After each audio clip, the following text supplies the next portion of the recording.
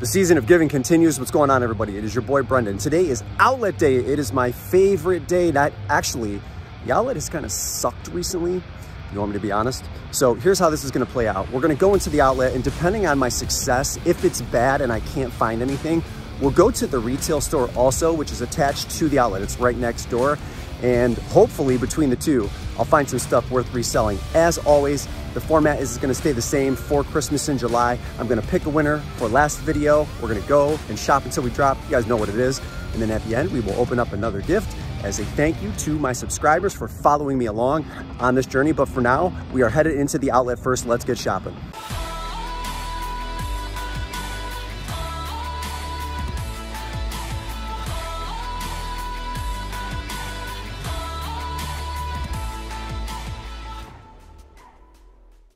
All right, this one is for the Patagonia fleece. Let's do this all over again. Yes replies, filter duplicates. I think that's all we need. And then what do we got to do? Add, do my math here.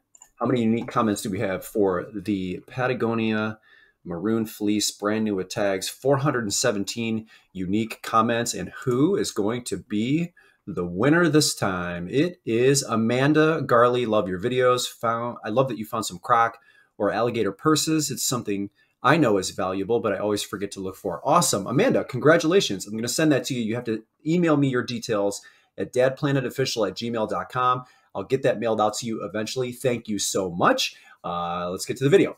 I got here today pretty early, but just as they were opening these doors, I counted and there were only 11 people in line. This was a really slow day from the customer side of things. So I don't know if that's an indication that people just aren't finding things like they used to. Maybe they're cherry picking items in the back. I think that's probably not the greatest idea, especially if foot traffic is extremely important. So I don't know what's going on here. It just seemed like it was a slow day, and it has been like that, kind of a little bit more missed than it has been hit. So I'm walking in first. I always hit the shoes. My mentality with the shoes, with the leftover stuff is, if I can find 2 or 3 good pairs right when I walk in from the leftover bins from the night before, figuring they're going to be between $25 and $35. I've done pretty well, right? Walk in and I've automatically got $100 in my cart right off the bat. So here's a great example of a shoe that's a definite bolo. New resellers, please look for these. Cush. The important thing to know is that this company is no longer in existence. These aren't manufactured anymore.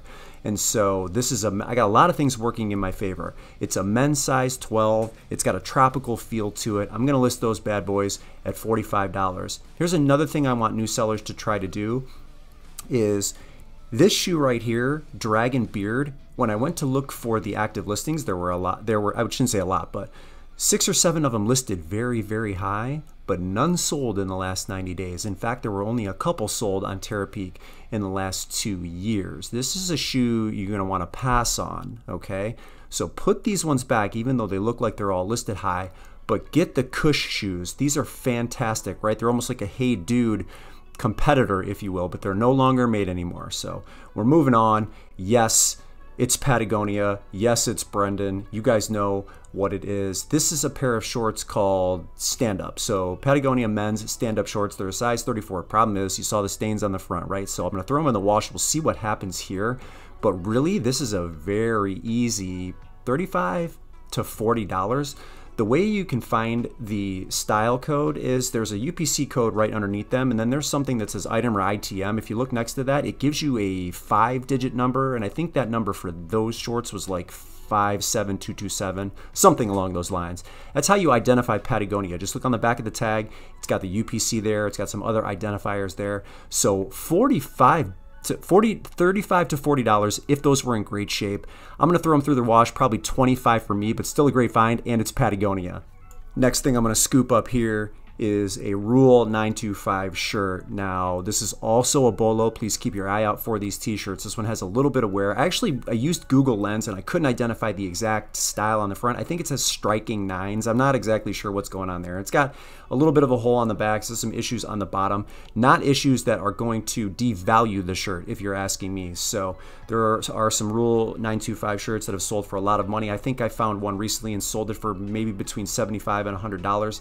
This one, I don't really know. Maybe I'll come in at $40. It's hard to say without being able to find at least an exact comp. So I haven't checked Therapy to go back 2 full years, but I did check Google Lens. Nothing was coming up. And so maybe during my deep dive, I'll discover that that's worth more than the 40 bucks. But anyway, what? It's going to cost me 50 cents, super cheap because we're at the bins. We're paying by the pound here, $1.99 a pound. They haven't raised the prices in a while, thank God.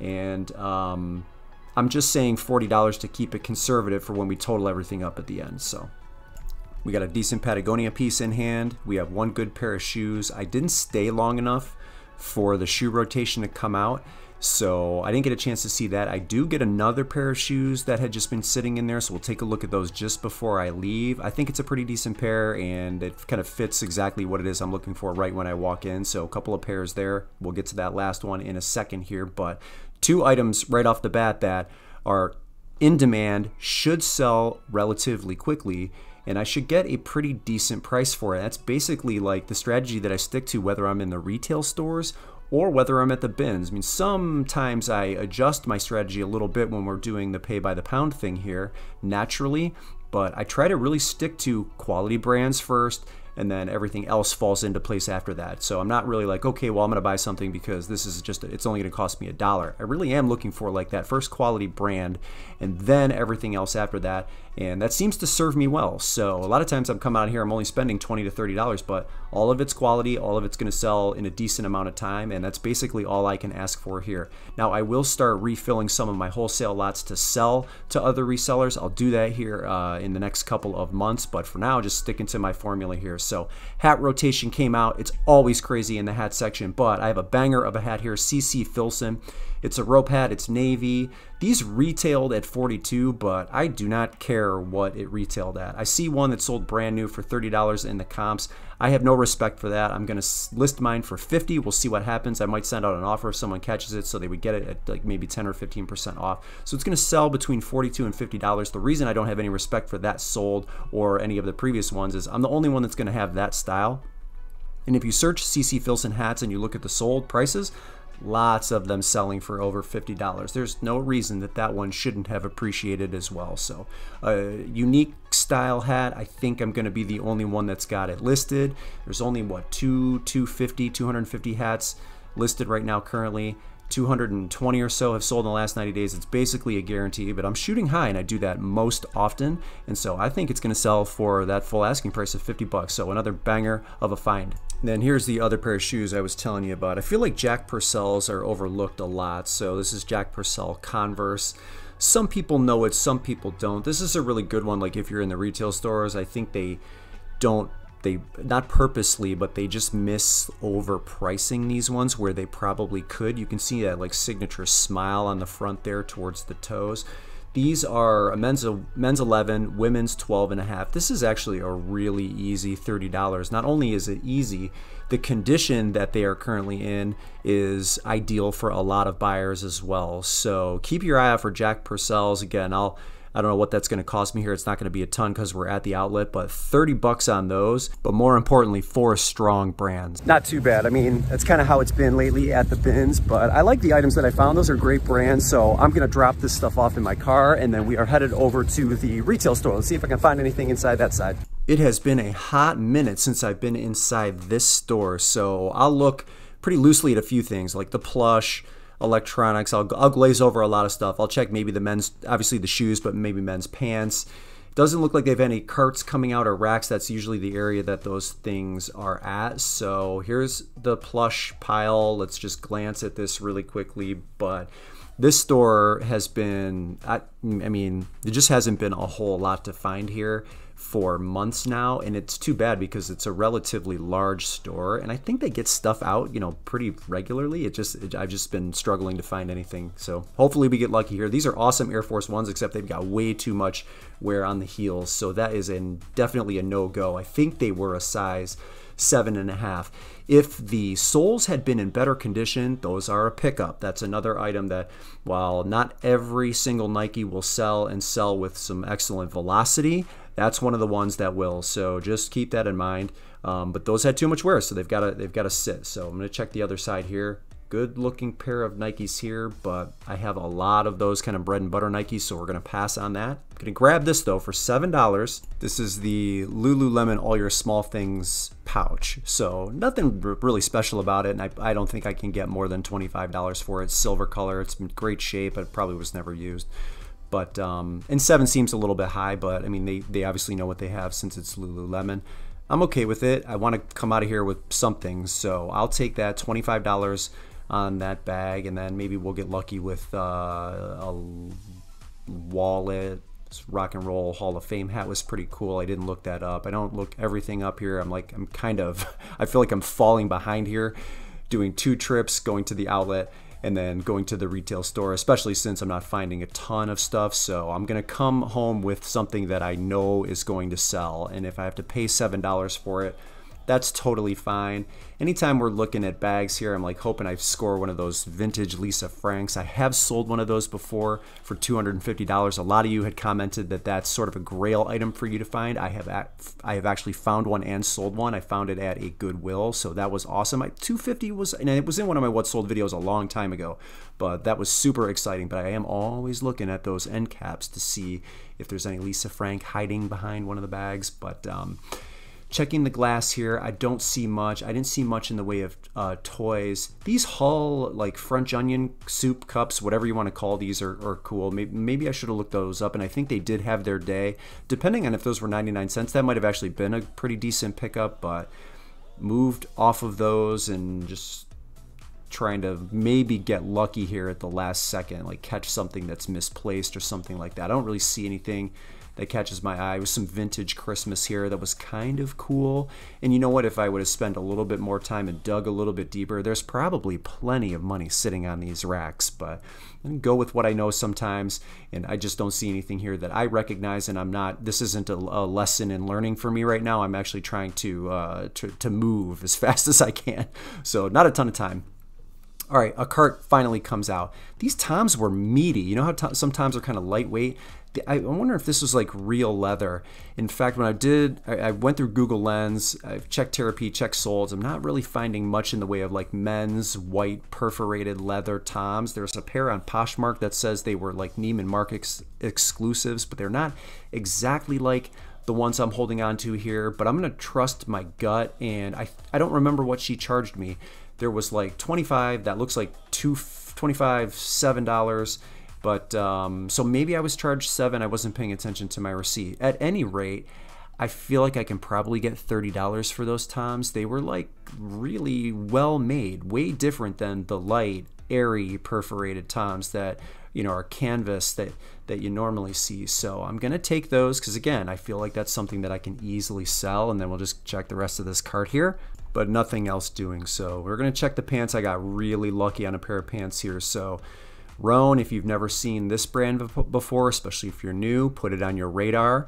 This is a pair, you can see the zip at the bottom. So these are called the commuter joggers. They're khaki color. I forget what size they were, and they kind of hide their tags underneath here. So it'll give you a style code if you flip it over, 100151. So it's the commuter jogger. Honestly, I'm gonna list these at 55 bucks. They look like they're in pretty good condition here. No issues that I see. A very lucky find, and another one of those overlooked brands. So pants, I think, in this store are $4.99. So if I can get $55 for this pair, and I believe I will, we're gonna be rocking and rolling. That's fantastic. That's a great sale. It's like a huge return, and that helps me buy a little bit more time here as I do some shopping. I get super lucky right here. I took a look, and that's another pair of Rhone. What threw me off is the buttons. The buttons were a little bit different than the other one, but that's another pair right there that I'm gonna grab.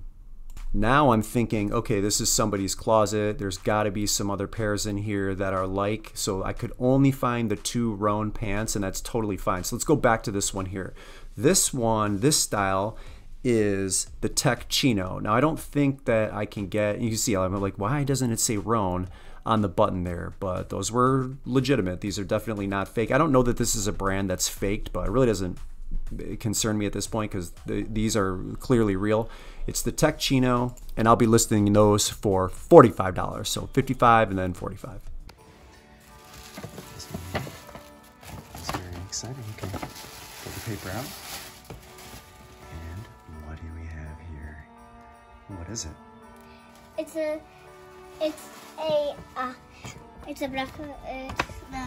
Tears of the Tears of the Kingdom. Kingdom. It is Tears of the Kingdom, Nintendo Switch. This is factory sealed. One of the things I'm noticing right now, though, actually, this was purchased at Walmart.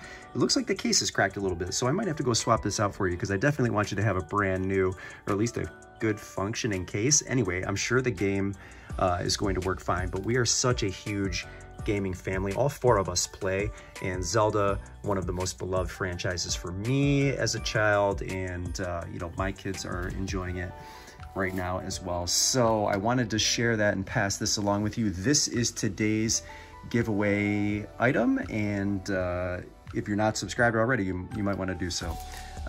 Yeah, there it is. Okay, so I spent $6 at the bins and $24 at the store, so $30 total. My listed value for the bins items is $150. Listed value for the store items is $155, so $305 for a total. Not a terrible return. And my question for you in this video is, who is the biggest gamer in your family, and what franchises are you playing? What games are you playing, or do you love the most? Right now it's a ton of Zelda for us, tons of Mario. I play a ton of Fortnite, so we're big into the video game stuff here over at Dad Planet headquarters. But what games are you playing? Who's the biggest gamer in your family? Let me know in the comments. Brendan here, Dad Planet, the one-man show. Thank you so much for tuning in. I'm filming this the day after, that's why I'm clean shaven. I appreciate each and every one of you, and we will see you in the next video.